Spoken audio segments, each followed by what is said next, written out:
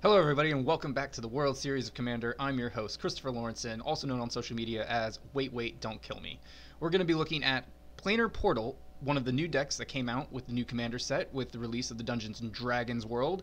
And I'm going to go through every legendary creature in the deck and see kind of how they might stack up in our format in the 1v1 tournament. We're going to see, would I run it, would I not run it, what am I going to add if I do, and then when I'm done there, I'm just going to go and do like a quick kind of look at all the other cards that came out in the set. I'm not going to touch on cards that have already been out. I will touch on new cards, but I will also touch on old legendary creatures because they weren't in every commander deck. Some of them are new to definitely being played. So without further ado, we're going to go ahead and start with the face card, which is Prosper Tomebound. Let me pull them up there for you. All right, so Prosper Tomebound is a legendary creature, Tiefling Warlock. Obviously, he's a legendary creature. Otherwise, moving on. So he's a 1/4, 2 red, and a black with Death Touch. And he has, at the beginning of your end step, exile the top card of your library. Until the end of your next turn, you may play that card. He also has, whenever you play a card from exile, create a treasure token. So, we've got some mana ramp in Ragdos that is not just straight up based on swamps. So that's kind of nice. And we've got some card advantage. So I really like Prosper as a commander. I think he's really good. He's probably one of the best ones in the deck. He basically allows us to play really big spells, right? So he allows us to kind of get him out and then start kind of playing stuff from exile off the top of our deck and then kind of make a bunch of treasure tokens and make big splashy plays that black probably wants to do. I mean, like, even if you're just playing like a Grave Titan all the way up to what is it? Like an Exsanguinate for a bunch, right? To just kind of knock your opponent out. So I think Prosper is very good. I mean, he's a 1/4 with Death Touch. That's also, he's a nice blocker there. If they're not going to want to swing in with their biggest creature, because you can just kind of like, boom, put Prosper in front and you're in black, so maybe you'll reanimate him. So it's a pretty good trade.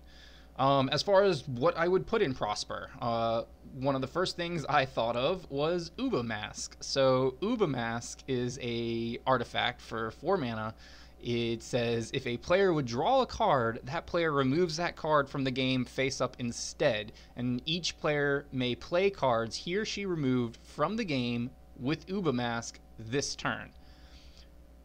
So every card you draw can trigger Prosper, and not only that, it punishes your opponents who are maybe trying to draw a lot of cards. It's very like, we recently just had Hull Breacher banned. This is a very Hull Breacher-esque effect that I would say is actually still pretty good. I actually might start running this in a lot of my other decks, especially my Boros ones that aren't drawing very many cards. I'm not going to wheel with them because nobody wins if you do that, right? Because I exile my cards too, and I don't get any mana. It's just a bad day.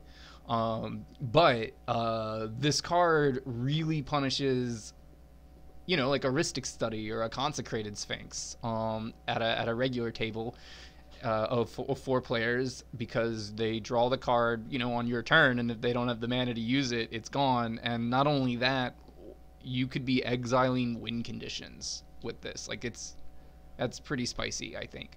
But in Prosper, it's also just really good. It just turns every single one of your cards into, you can make a treasure token. So it's going to trigger Prosper a lot. Next I would drop in is Tibalt, Cosmic Imposter. Always nice to get a few Planeswalkers into the deck. This one is a little close on the pricey side, so you would spend one of your entire week's budget pretty much on Tibalt, as Planeswalkers generally go, but he is a Planeswalker that will slot into the deck, and so he exiles the top. So let me read them. Like, as Tibalt enters the battlefield, get an emblem with, you may play cards exiled with Tibalt, and you may spend mana as though they were mana of any color to cast those spells. So it's +2. Exile the top card of each player's library. So it's actually giving you 2 cards. And then -3, exile target artifact or creature. So that's definitely going to be worth it. Get rid of your opponent's worst thing. So he's got 2 modes that are definitely good there for Prosper. And then his -8, exile all cards from all graveyards, add red, red, red. I guess you might use this. I mean, if you're you got a graveyard strategy, but you got to get to the -8 to do it, which, I mean, it's 2 ticks and it's 1v1, so that does make it a lot easier. But still, you obviously shouldn't rely on ultimates in your planeswalkers. But yeah, his +2 is really good. His +2 is going to get you some card advantage. It could take cards away from your opponents. You don't have to cast the card. You could just leave it in exile forever if it's like something you don't ever want them to have back. Like if you think it's a creature that's a combo piece, if you were to cast that right, they could kill it, and then they get in their graveyard and they could recur it, etc., etc., etc. So you could just leave it exiled. But I think he's definitely a very worth inclusion in the deck. That's not in there already. Also, obviously, Opposition Agent. It's just good in every deck that runs black. You just, because it exiles the card. It's like doubly good, right? Not only are you stopping your opponents from tutoring, your opponents. You play a green player, right? They're tutoring for a land. You flash in Opposition Agent. Now, not only did you get their land, you got a treasure. Like, that's probably what you're gonna do with it mostly, which is kind of a jerk move. But it is 1v1 format, so sometimes you gotta get in there. It's a spicy play. Definitely a good card to include. But again, I think it's going to. If I'm not mistaken, Opposition Agent's going to take another one of your like weekly budget hits. So you would add this one probably a little bit later, like when you make the finals, right? That's when I would start adding the Opposition Agent on those later upgrades when you're really kind of trying to, get all those wins under your belt.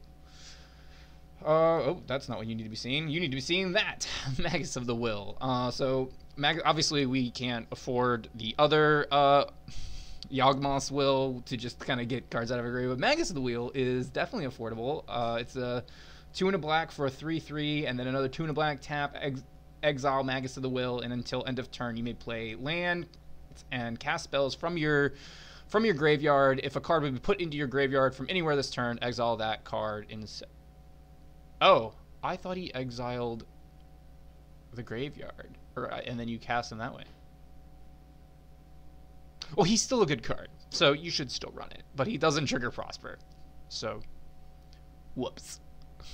Moving on. So, Dream Devourer is a fun card, right? It's got the Foretell mechanic. It basically turns every single one of your spells in your hand into make a treasure token, right? So there's no reason not to cast your spells this way, I think. So Dream Devourer, 1 and a black for a 0/3 Demon Cleric. Each non-land card in your hand without Foretell has Foretell. Its Foretell cost is equal to its mana cost, reduced by 2. Right, and Foretell is during your turn. You may pay to exile that spell, and then you can cast it later for its Foretell cost. So you're still casting it for the same amount. But now you're casting it from exile, and you're getting a treasure token. And also, whenever you foretell a card, Dream Devourer gets +2/+0 until end of turn. So you could also get in there for some beats, I guess, if they don't have anything that's gonna chump him with the 3 power, which they might. So you probably won't get in there for beats. But again, you're not gonna want to lose your Dream Devourer. All right. So next, Chandra, Torch of Defiance. I'm not sure actually if this one is in budget, but if it is, also a really good inclusion in the deck. Exile 2 red for a 4 loyalty planeswalker, +1, exile the top card of your library. You may cast that card. If you don't, Chandra, Torch of Defiance deals 2 damage to each opponent. So it's like card draw. It's gonna get you a treasure. Your other +1 gets you 2 red to your, or gets you red to your mana pool.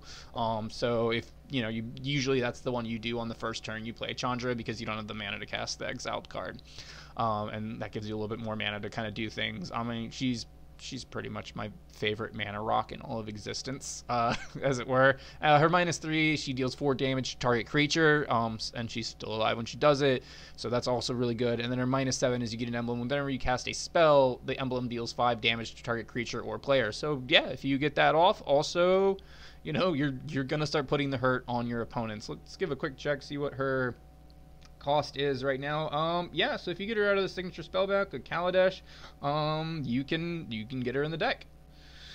All right, up next, I don't actually, so this, I don't know why Hedonist Trove wasn't included in the deck. The deck itself is a lot of high CMC cards, as a lot of the precons generally tend to be, right? Their mana curves are a little high out of the box. But Prospers especially can be, right, because you're casting things from exile, you're making treasure tokens, you can get to those high costs, and I think that's why they did what they did.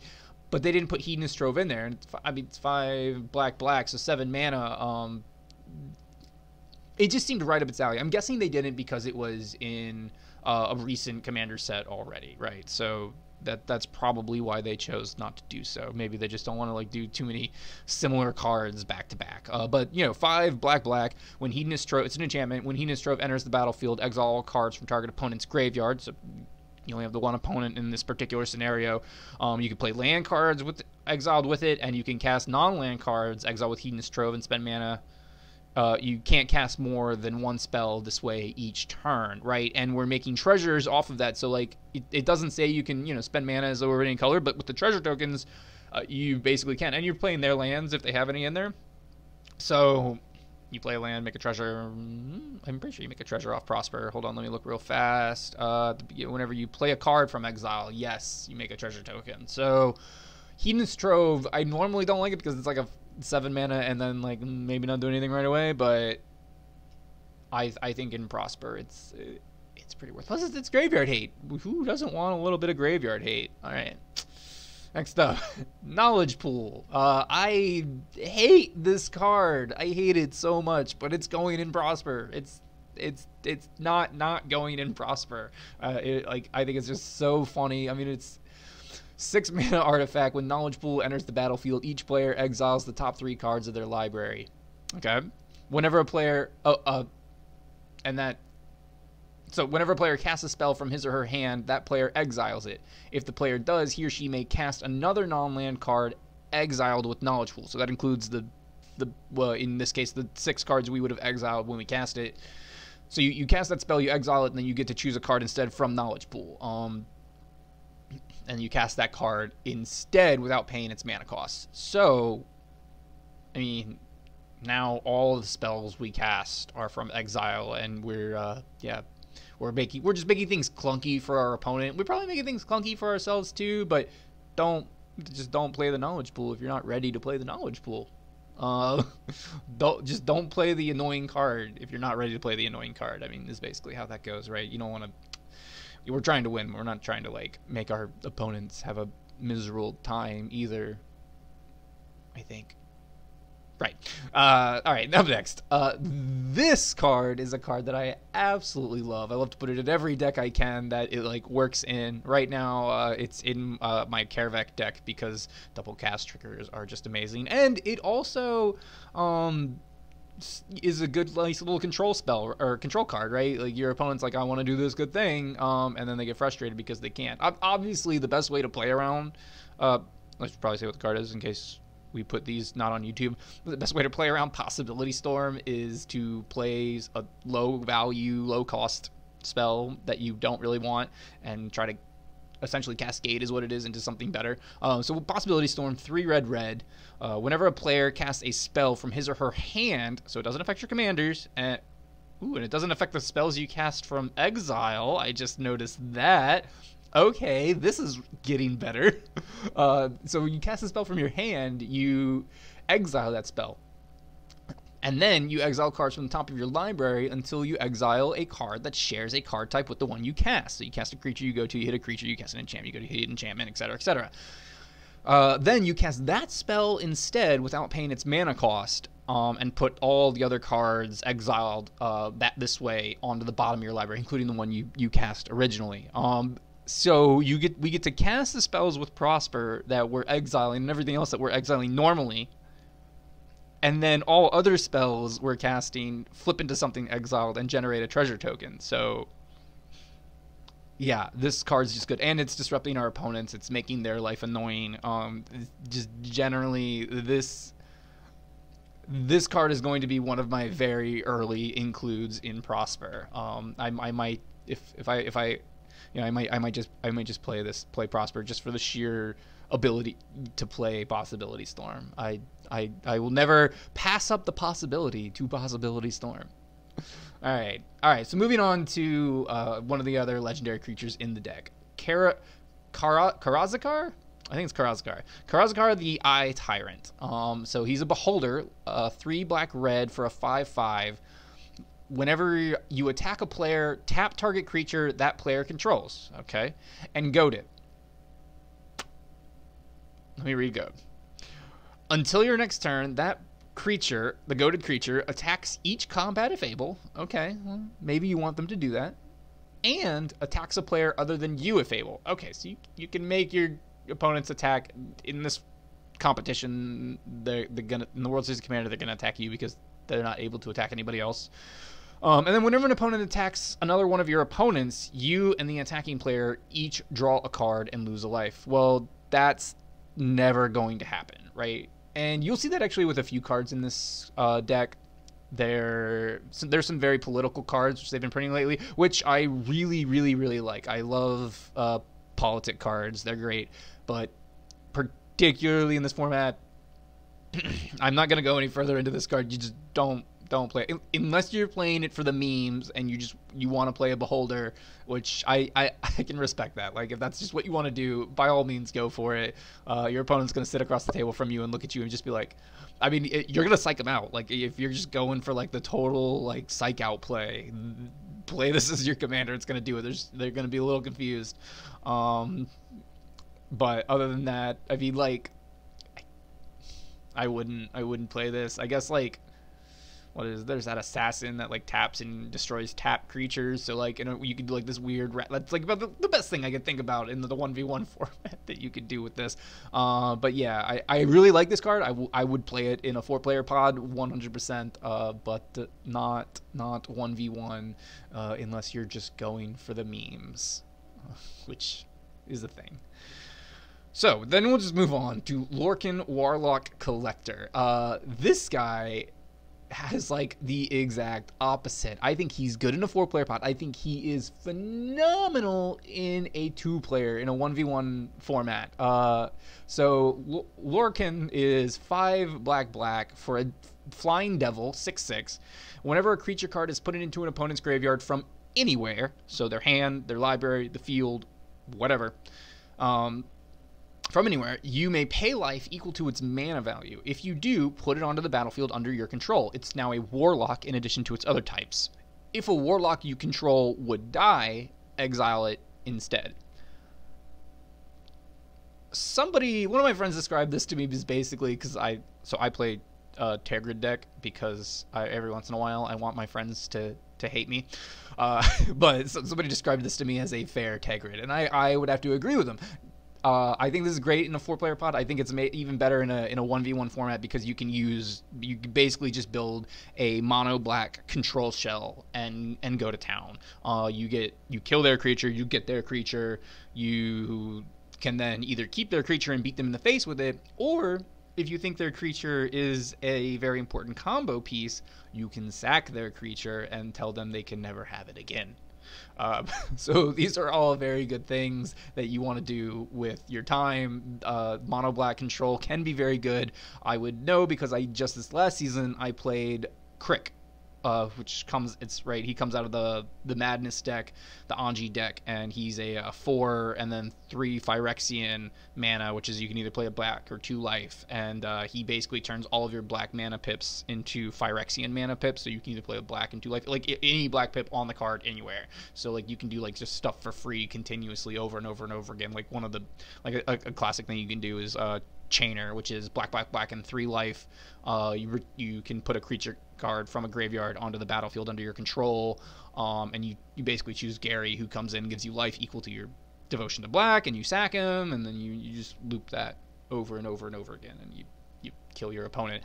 So really good. And so the life, like paying the life for the creature, very, very difficult. But if there's one thing playing Crick last season taught me is you can get that life back, right? You're gonna go get your Whip of Erebos. You're gonna get your spells, like you're gonna get Gary. You're gonna get Kakusho. You're gonna get Extort. You're gonna get. I would even run spells like Corrupt, which deal damage. Since you're in mono black, you deal damage to things equal to the number of swamps you have, and then gain life the same way. and which also then kills the creature, and then it kills the creature. You gains you the life. You then pay the life and get the creature. Like spells like Corrupt are just really good. Actually, in this deck, it basically gets you the creature for free. It's like you're playing blue, just in a weird, screwed up black sort of way. And so yeah, I'd probably like, I really want to play Prosper because, like I said, I can play Possibility Storm, but after playing Crick, I mean, Crick didn't quite make it to the very end, right? Because you remove Crick and it's bad. Which this guy's gonna be the same way, right? If you can't protect him, he's gonna die, or your deck might just might not function. But he, last season I did a discard and targeted removal, kind of my standard mono black control, and it worked out pretty well. So maybe I'll keep trying to like perfect that, and this is an opportunity for me to kind of give that a chance again, and still with a fresh commander. But yeah, so I think Lorcan is very, very good, and he'll do amazing things. So, I don't have it fully up, but I was looking at some stuff. What you should put in the deck, definitely a Mind Shatter. Let's just go ahead and click on that there, because like I said, it can come from anywhere. So Mind Shatter, X black, target player discards X cards at random. So once you get Lorcan out, right, you're going to be able to, you're going to have the mana to basically make your opponent pitch their entire hand. So you'll Mind Shatter them for their hand size, they'll discard their hand, and then you pay the life to get whatever you want. Seems pretty decent. Okay. No, see, I knew what I was doing apparently. All right. So Torment of Hailfire, very similar thing, right? X and then black, whatever X is. You repeat the following process that many times. Each opponent loses 3 life unless that player sacrifices a non-land permanent or discards a card, right? So they have to sack creatures, they have to discard cards, they have to lose life. All of these things are good, right? And especially if they're losing life instead of discarding the things you've been paying life this whole time. You need to get them on your level, all right? Like they can pay some life too, all right? This is a team effort for one of them to die, for one of you guys to die. And then obviously some super secret spicy tech, right? That's gonna go in excuse me, that's going to go with this Lorcan devil. Villas, Broker of Blood, 5 black. He's the demon, flying 8/8, so that's already really good. But black, pay 2 life, and then target creature gets -1/-1 till end of turn, so he can kill things. This guy was an all-star also in my Crick deck. The best part of him at the bottom, whenever you lose life, draw that many cards. So you pay the life, you get their creature, and then you draw the cards to kill more of their creatures, so you can pay more of the life. Villas is just insane. If you can give him lifelink, he'll get that life back for you, because an 8/8 flying beater, he will get in. The only way he's gonna go away definitely is if they remove him, they target remove him. He's big and he flies. He's not gonna go down easy. All right. Gonti, Lord of Luxury. So this is another legendary creature in the deck that you can now use as your commander. I love Gonti as a commander. He is an amazingly fun commander to build, right? You play him, you recycle him, you get his effect over and over again. So he's 2 black, Death Touch, 2/3. When Gonti, Lord of Luxury, enters the battlefield, look at the top 4 cards of a target opponent's library. Target one opponent, exile one of them face down, put the rest on the bottom of that library in a random order. You may look at and cast that card for as long as it remains exiled, and you may spend mana as though it mana any color to cast that spell. So even if Gonti leaves, you can still cast the spell. So you can remove cards off the top of your opponent's library. You take their best stuff. You can just leave it exiled forever. You can cast it. He's just a lot of fun, like a kind of like, build your own deck using your opponent's stuff, which is always fun in mono black. The only problem is you need him to enter the battlefield over and over and over again, and in order to do that, you need to either A, have him go to the command zone a couple times and generate a lot of mana to get him back out, which is like, so the mono black doublers, Crypt Gas, Cabal Coffers, etc. But those are very difficult to have a critical mass of, especially when you have a $15 a week budget. You're not gonna you're not going to be getting them very often. So then your other option is to sacrifice him, right, and then reanimate him and things like that. And again, those are also very pricey, budget wise, right? And then being able to go get those things, having enough of them plus tutors. I mean, there are some cheap tutors in mono black. I think he can be okay, but the problem is the money restriction. Getting the critical mass of things in there ahead, early to be able to do him a lot. It will be fun. It will not be easy. If you choose to use Gonti, Lord of Luxury, as your commander in the World Series, then you're gonna be having a hard time in the early game. So you just gotta kind of buckle down, make sure you get those wins, and then you start spending the money to kind of get those final key pieces in. I think it's gonna be a tough road. But if you want those pieces, one of the cheap ones obviously is Conjurer's Closet. So with enough tutors, I guess you can search that up. Without cheap tutors, that's probably the first upgrade kind of path I would go with, is cheap tutors and Conjurer's Closet and whatever cheap reanimators I can get. But then you're going to need to be able to protect Conjurer's Closet. So maybe that Yawgmoth that we showed earlier, get that in there. That way, in case somebody gets rid of it, you can cast it out of your graveyard on the cheap. But if they remove it one too many times, you're not getting that Conjurer's Closet back. You're in mono black. You're not, unless your opponent is in maybe red or green and you Gontied an Eternal Witness. Big brain play. Save it for later. Yeah, but you're really lucky for that. All right, and then obviously we've talked about Animate Dead, right? You're going to play Gonti, you're going to sack Gonti, you're going to animate Gonti, and now you've got 2 cards from your opponent. Haha, hee hee. Let's go for it. Cryptghast, right? You're going to get that big mana so you can play Gonti over and over and over again, and then cast their spells, right, in the same turn. Once again, though, it's a little pricey. Let's scroll down here, see what we're at. Yeah, so that's a $10 ad right there. Very difficult to do. All right. Here's another legendary creature in the deck. This one is a little bit more straightforward. I don't know if this is going to be great. It's going to be fun.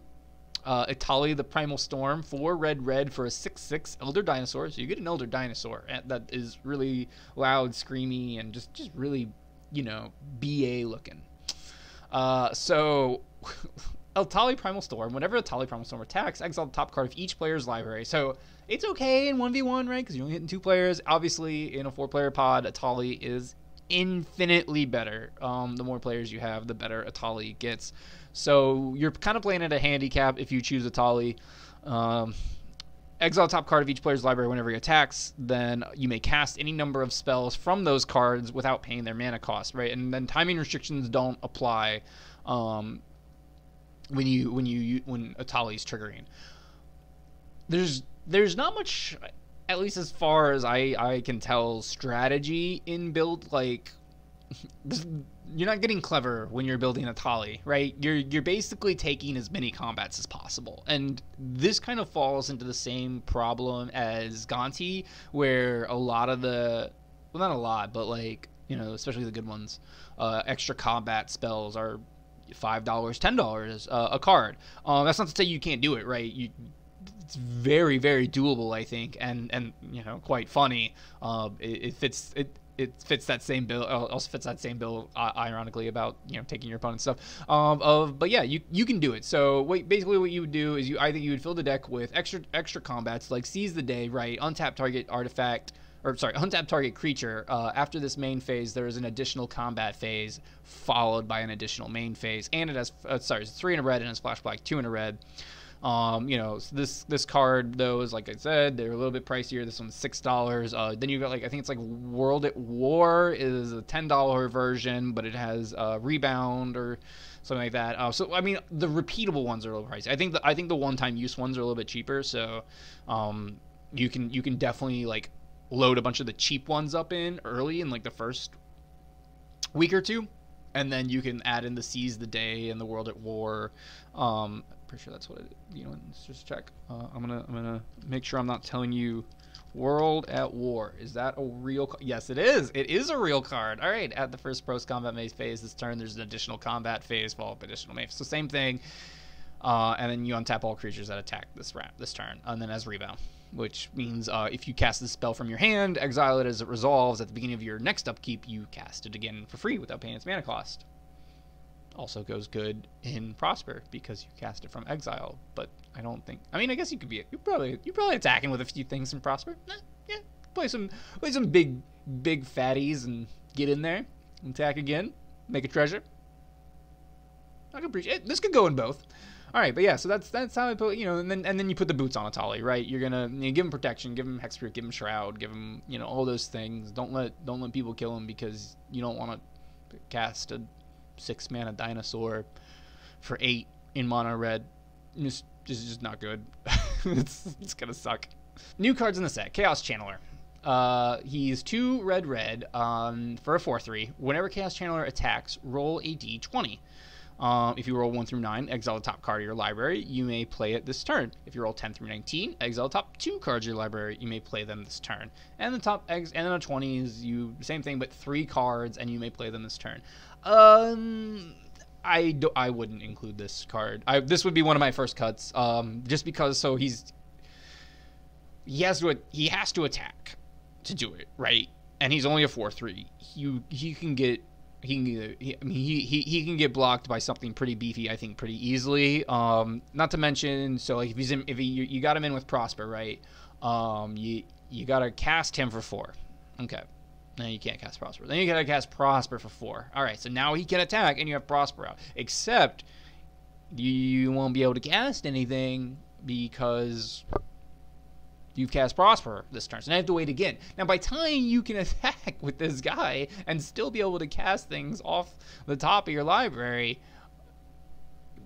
they have a blocker ready to, you're going to use them one time, in my opinion. I think that's all you're going to get, right? In a 4-player pod, you may use them. You might get more in there, right? Because there's always going to be, that one player that didn't have a blocker, right?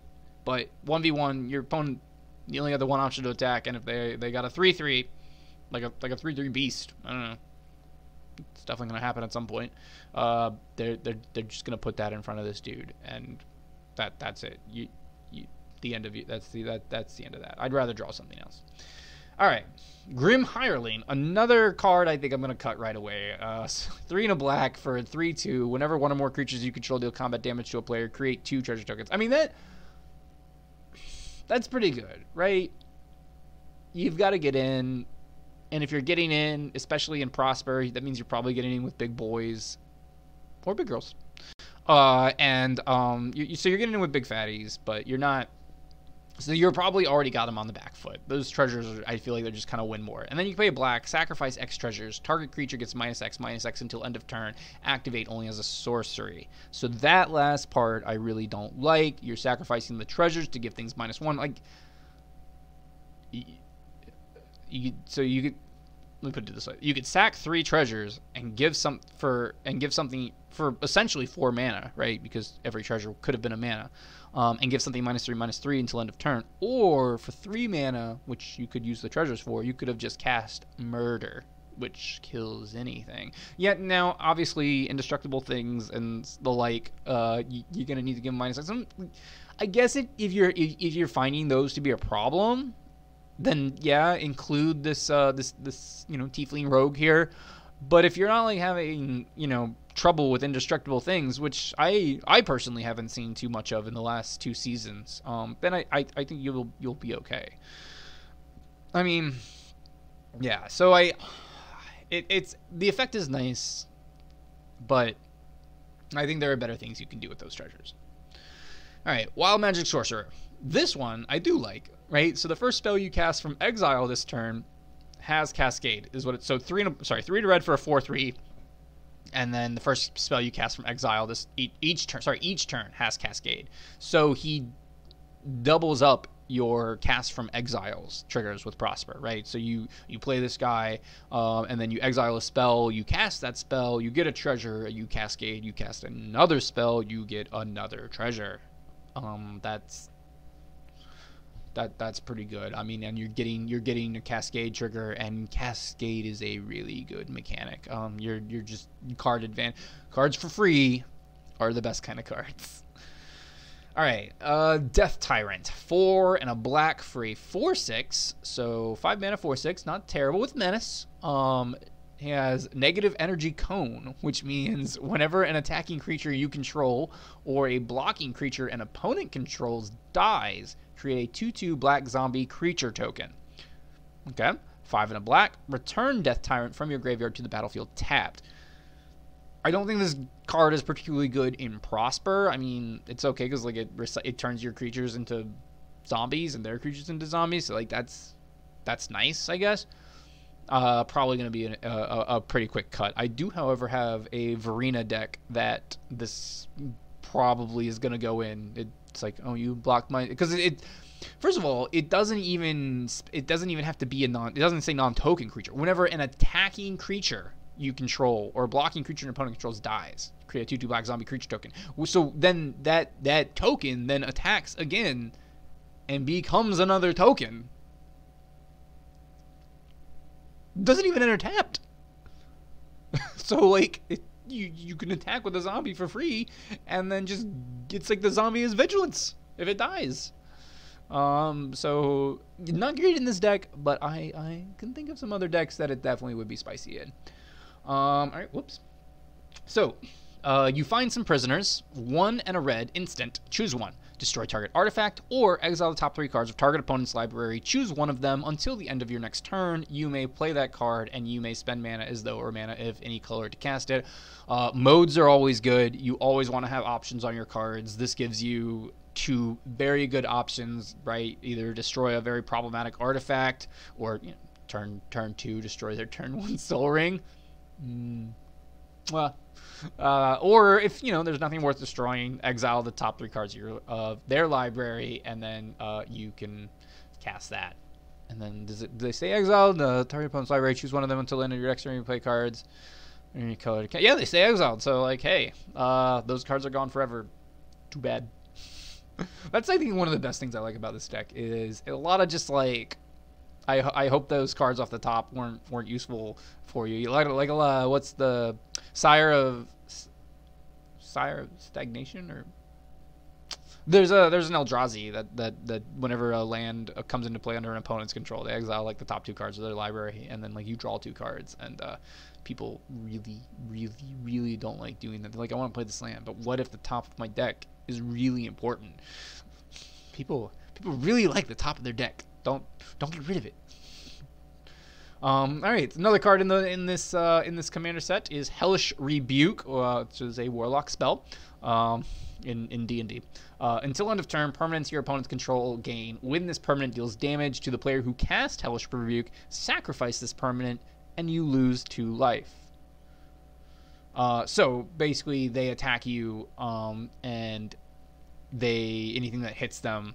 Anything that hits you, they sacrifice, and then they lose 2 life when they sacrifice it. This is a card that I wouldn't play in a 4-player pod, because what if they don't attack you? There's a lot of variables here. I think it's a really good card. I wouldn't play it right away in a 4. I'd have to test it, but it doesn't scream 4-player pod at me right away. In 1v1, I think don't take this out. I 100%. This is like a one-sided. If they're an aggro deck, this is a one-sided board wipe. This is a really good card 1v1. Definitely leave this in. This is not an immediate cut like some of those other ones. All right, Hurl Through Hell. Another. Do not take this card out. I think 2 black and a red instant exile target creatures. So we're already happy. Vrask is contempting. Until the end of your next turn, you may cast that card, and you may spend mana as though it were mana of any color to cast that spell. So not only are we exiling their creature, we're hostage taking it, right? The hostage taker, right? 2 a black and a blue creature. It comes in, you exile another creature, and as long as it remains exiled under hostage taker, you can cast it. This one, obviously, you can only cast it that next turn, but there's no risk of them getting that back, like with hostage taker. I think that this is a very, very good card. It's removal and theft, and it generates you a treasure. Definitely a good card. As you can see, like a lot of the new cards, I think they definitely synergize best with Prosper. thus far is what I'm seeing. None of the new cards really synergize with the other commanders specifically. A lot of the reprints do synergize with like Karazakar. Some of the reprints synergize well with him, but most of the new cards definitely synergize well with Prosper. So like week 1, when you can't do any upgrades, I would keep Prosper as the commander. Don't switch it out. Personal opinion. All right, Dance of the Macabre. I can never say this word right. Oh god, I'm so sorry. Dance of the Macabre. Moving on. 3 black sorcery. Each player sacrifices a non-token creature. Roll it down, and then you roll a d20, and you add the toughness of the creature you sacrificed this way. All right. So if you get a 1 through 14, which I guess you can't really get a 1, right? Because you're adding the toughness of the creature you sacrificed. I guess if you had nothing, then yeah, you could roll a 1. But so 1 through 14, return a creature card put into a graveyard this way to the battlefield under your control. If you roll 15 or greater, return 2 creature cards put into graveyards this way to the battlefield under your control. Good in a 4-player pod, bad in the World Series of Commander, because you're gonna sacrifice, right? Whatever you sacrifice, you're gonna get back, right? I mean, I guess they're not gonna sacrifice their best thing, right? Unless they only have one good thing. So like if Voltron is very heavy in your meta, then yes, play this card, right? Because then, but their commander's just gonna go back to the command zone, and then so you're gonna get your thing back, I guess. 5 mana, kill their Voltron commander, because you can't target it because they gave it hexproof. So like if Voltron is a thing, then yeah, definitely leave this on your sideboard, right, to sub out if you're going against a Voltron commander. But other than that, I think in the World Series Commander, this card is also a first week cut, right? You're not gonna keep this just because it's not gonna hit anything spicy, I don't think.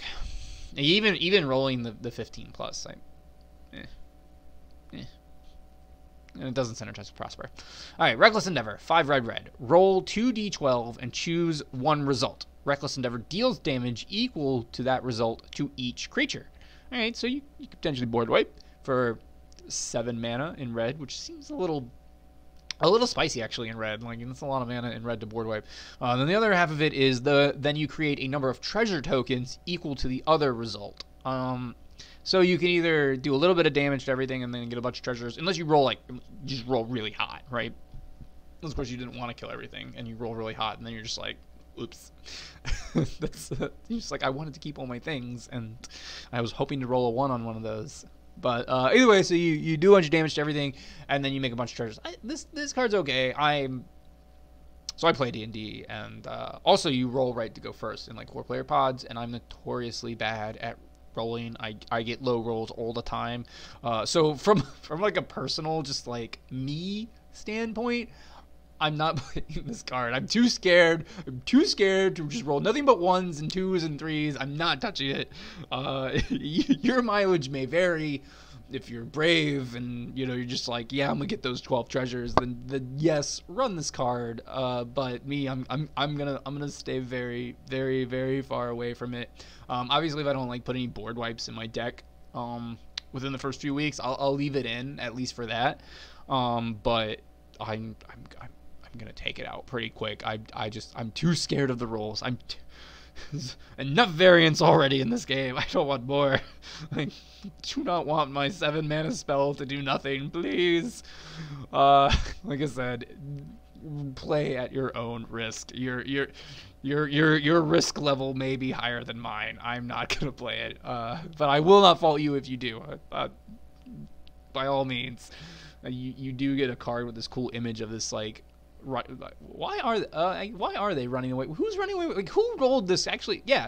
Wait, let's look at this image. Who rolled the die here? Like who cast this? So we get the one person running away with the treasure, and the other one being burned, and then you've got the dragon doing the burning, right? So okay, who rolled? Is the dragon the spell, and like the person carrying the treasure the one that cast the spell? So who is this, and why do they have control over a red dragon? That's what I want to know. And like, who's this? I guess there were 2 parties trying to get the same treasure from the dragon. I I feel like there's a lot of story behind this art, and I want to know what it is. You know what? Leave in the comments. Let me know what you think is going on in this art. Who's doing what? What's going on? I don't know. Like, whatever many words or less a YouTube comment allows. I want to know. All right. Once again, though, run at your. Oh, hey, that's my mic. Run at your own risk. I hope I didn't just like deafen all of you guys. All right, moving on. Fevered Suspicion. This is another beholder-looking art kind of guy. 6 black and a red. Each opponent exiles cards from the top of their library until they exile a non-land card. You may cast any number of spells from among those non-land cards without paying their mana cost, and it has Rebound. So Rebound is this card's only saving grace in the World Series Commander 1v1 format, right?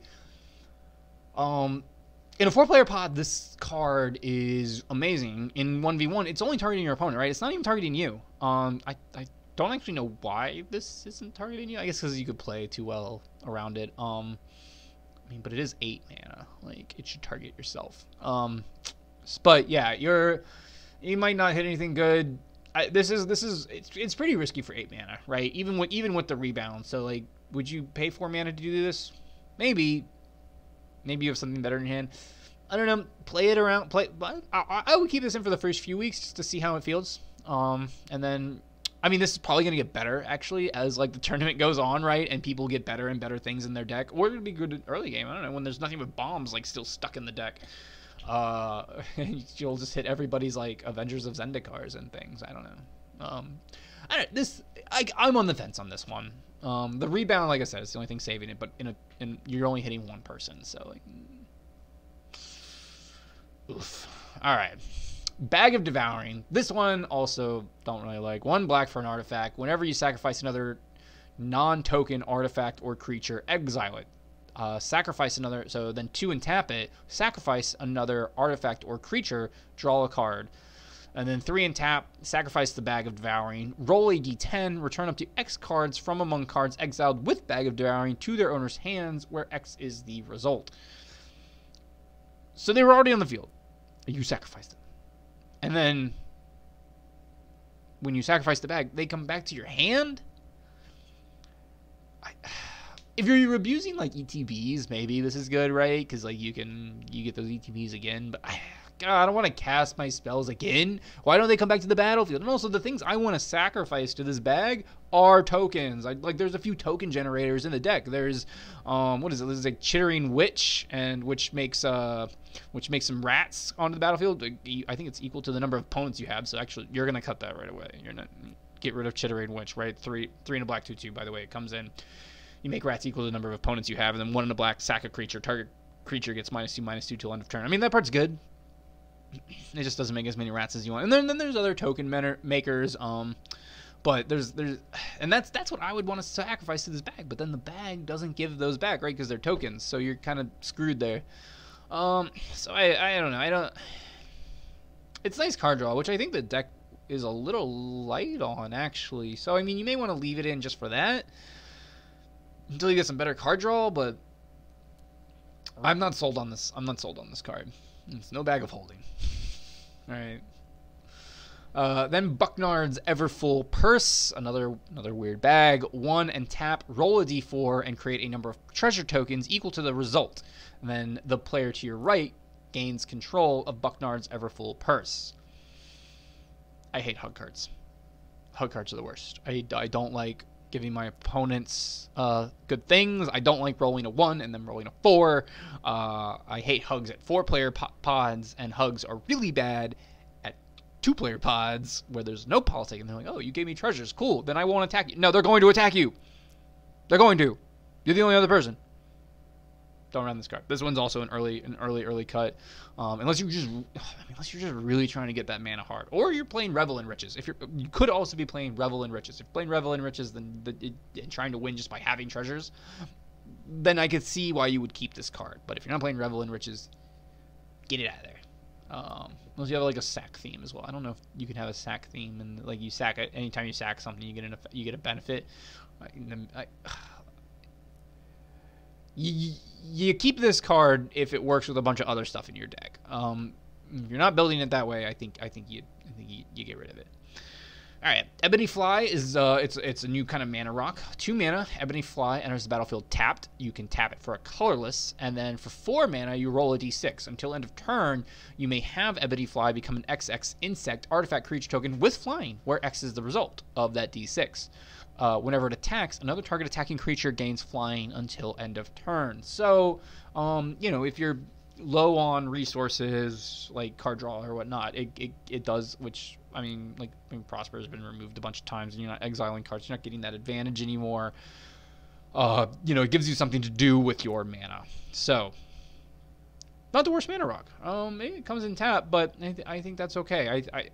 I mean, until you don't need to get rid of this right away if and maybe even at all. It gives you something to do with that mana. I mean, it makes 2 things fly, and evasions. Turns out flyers are good. All right, but that they just are. And they get in, they beat. Solid. Yeah, put it on your Atali. Give Atali flying. Haha. All right, Fiend Lash, 1 and a red, artifact equipment. Equipped creature gets +2/+0 and has reach. Whenever equipped creature is dealt damage, it deals damage equal to its power to target player or planeswalker. So if they block, like you put this on a big creature, and if they chump, you smack something else, right? So that's pretty good. Also, you put it on a small creature, I guess, and effectively you put it on a little 1/1, and it's a 3/3, and then technically if they block with anything with toughness 6 or less, that could still die. And sorry, equip 2 and a red. This card's okay. If you're gonna be doing a lot of attacking, then you could probably keep it in for a bit. If not, then away it goes. All right, Warlock class. So this is one of the class cards, right? They did a bunch of enchantments that are classes in D&D. So this is the Warlock class enchantment, 1 black mana. So when you cast it for 1 black mana at the beginning of your end step, so every end step, if a creature died this turn, each opponent loses 1 life. So, okay, a little bit of life loss. That's not so bad. Whenever this class becomes level 2, look at the top 3 cards. So for 1 in the black, you make it level 2. And when it becomes level 2, look at the top 3 cards of your library. Put 1 of them into your hand and the rest into your graveyard. So for a total of 3 mana now, you've kind of grabbed a card. So that's, alright, still pretty decent. And then 6 in a black to get to level 3 now. At the beginning of your end step, each opponent loses life equal to the life they lost this turn. So I forget the card's name off the top of my head. It's an enchantment that basically, for the similar amounts of mana, right? Wound Reflection? Is that it? Here. Wound Reflection. At the beginning of each end step, each opponent loses life equal to life lost. They lost this turn. So this card, once you get it to which is a 5 in a black. Wound Reflection is 5 in a black. This is 6 in a black at the final level. So 1 extra mana plus all the mana you paid into it before. You get Wound Reflection, right? Which is pretty good 1v1, right? So you're gonna smack him in the face. Maybe you put that sweet little lash on him, right? Or no, sorry, you've got the bug, you got the insect, right? And now your insect is making your other beater. You're making your Atali fly, and you hit them for 6, and then they lose 6 at the end of the turn. It's going to accelerate the game pretty quick. So once again, if you are attacking or just making them lose life, I mean, obviously it turns that first ability into they lose 2 life. At the beginning of your end step, and then at the beginning of your end. Oh no, it doesn't. It doesn't double up that life loss, right? Because they're both at the beginning of the end step. It doesn't even double up its own life loss. Bad card, take it out for that reason. or not. I mean, no, it's still, I think it's still a good card. It's a very powerful effect. Very, very powerful effect if you can get that to go off. All right, Share the Spoils. When so 1 in a red enchantment, when Share the Spoils enters the battlefield or an opponent loses the game. There's only 1 opponent, so ignore that part. So when it enters the battlefield, exile the top card of each player's library. During each player's turn, that player may play a land or cast a spell from among cards exiled with Share the Spoils. And then they spend mana as though it were mana of any color. And when they do, they exile the top card of their library. So you play this card, you both exile the top card of your library. Now both of you can play those cards. I don't I don't particularly like it. Yeah, you're getting treasure tokens off of it if you're playing, if you're playing Prosper, but so you're kind of outvaluing your opponent in that way because you're making mana off of it, but you're also giving your opponent more resources. And I this is another one of those, like, I think better, like, politic cards in a 4-player format. Not so good 1v1. Like I said, there's a lot of these politic cards, I think, in this specific deck in Planar Portal. I wouldn't run it. Not for the treasure. I think there's you got plenty of other good ways to make a treasure. Take this out and put another Chandra in, because Chandras are cool, right? I like Chandras. All right, and that is that. That's all the new cards in the set. That is all the legendary commanders. That's kind of just my general thoughts on them. How well I think they'll do. Only 2 of them, like I said, are really kind of like you're going to be struggling with. I think you're going to be struggling with Gonti just from a pure mana perspective, and obviously you're struggling with Karazakar, the Eye Tyrant, just because that's not a good effect to have in a 1v1 format. Prosper himself, I think, is very good, right? You're getting that bit. You're ramping up. You're getting some extra mana. You're drawing cards in a sort of way. These are all things that kind of like help decks do really well in the World Series Commander, right? So hope you enjoyed the video. If you want to chat more about the World Series Commander, you can find us on social media. You can find us on Discord. I'm at social media at @wait_kill. We're out on Discord at WSO Commander. Sorry, that's on Twitter. And obviously, like, subscribe, leave comments, talk to us on Twitter, talk to us on Discord. The more you talk to us, the more we know about what you guys want, what kind of content you guys want, what we can put out there. And yeah, thank you for tuning in to the World Series Commander, and I will see you next time.